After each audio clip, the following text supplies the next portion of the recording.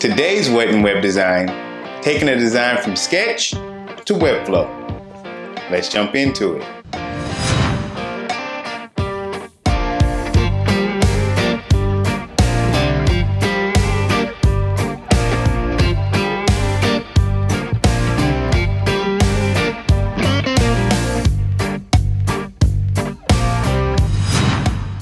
Alright, so now we're in Sketch, and what we're going to do is make sure all of our images are exportable. And as you may know, there's a feature within Sketch that allows you to export all of your images just with a simple click. So first I'm going to make sure that all my images are exportable. I've already done that. As you can see, this image here is PNG and so on. So I have this logo here is SVG. But what's great is I have this plugin called Sketch Measure that whenever I export, it not only creates an asset folder, but also creates a file that allows me to see all the measurements within my website design. But first, let's set up the settings. And I want to show you this. So within my Sketch Measure settings, I have the scale set up to 14 and I have my unit set up to VW or viewport width.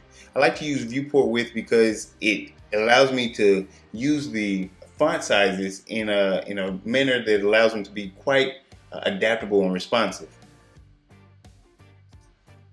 So now let's export this site. So we go to Sketch Measure plugin and then Spec Export.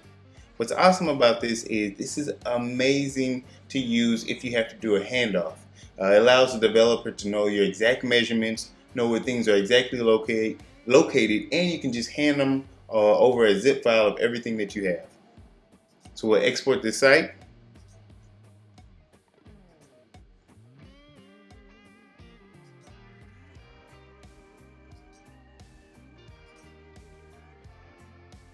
And this is what that file looks like.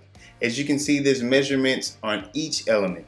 So here on the text element, you can see that there's the size, font family, color, even the position, as well as its relation to other elements. This again is amazing if you have a handoff, but it's even better if you're going to build the site yourself and want to know the exact dimensions when you build your Webflow site. I've already designed this Webflow site, and let's check it out and see how it looks. As you can see here in our Webflow site, I was able to add all the assets and as well as the text and make sure that the website looked exactly like the Sketch design. And all I had to do was take my assets, bring them and add them in here, and you can see that this asset folder was created straight from the Sketch Measure plugin. And then I used all of the units and measurements within the site in order to create this design. Now this design will be available for you freely, and you can find it in the description below. I would love to see what you do with this. Change it up completely, add interactions, feel free and have fun.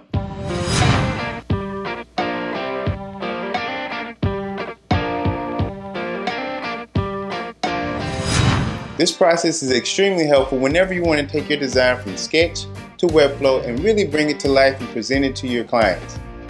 You'll find in the description below the preview link as well as the live site link.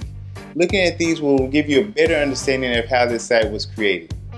Feel free to leave any questions or comments in the comment section below. See y'all next week.